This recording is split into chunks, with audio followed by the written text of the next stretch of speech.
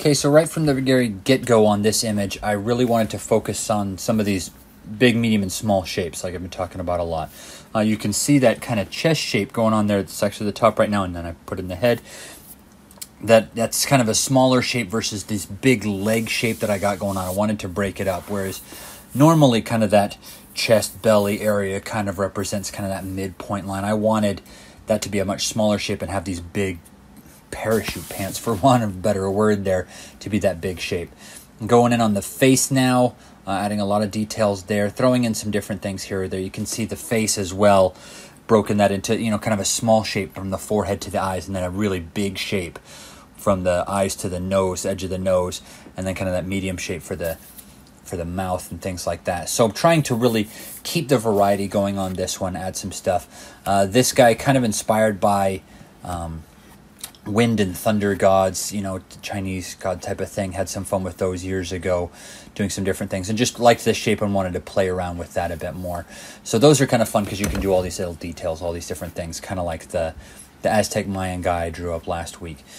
Going in here, like I really like that really big, massive arm. He has this huge bicep, tricep area and elbow, and then it comes to this tiny little hand. I just dig stuff like that, and how far can you push those types of things.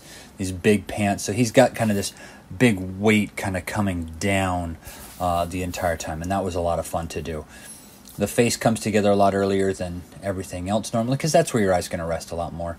Going in on the beads here around his neck. Those aren't any specific symbols. I just wanted to have something to make it look just a bit more ancient, a bit more thoughtful than just like these beads, but there's a purpose behind them. There's markings on them. So I just kind of decorated something on there. Wanted the hair to kind of be dark. You'll see that kind of the last thing I do is color in the pants. I wanted to have some variety in some of the lights versus darks going on here. I always have the dark outlines and things like that, but I wanted to have, some dark hair, maybe the pants, to kind of help that arm stand out a bit more even, and to have the face stand out a bit more. A lot of detail going in on the club bat thing that he's wielding, and that was a lot of fun to do. I wanted just this big, very powerful, mean-looking weapon, so just have this four-sided bat with, spikes going up and down. And it was just a fun shape to draw and fun to play around with. Getting some detail there on the pants. Trying to have that just have some volume and some shape to it. Most of that bunching of cloth will be down there where the tie is. So that's where, the fabric's just going to kind of fall down there and then bunch up kind of around there. So that's why the folds are all down at the bottom. Flitting back and forth on the drawing, do the club a bit, do the arm a bit, do the pants a little bit more. Just going in and letting the drawing kind of suggest itself to me as I go along.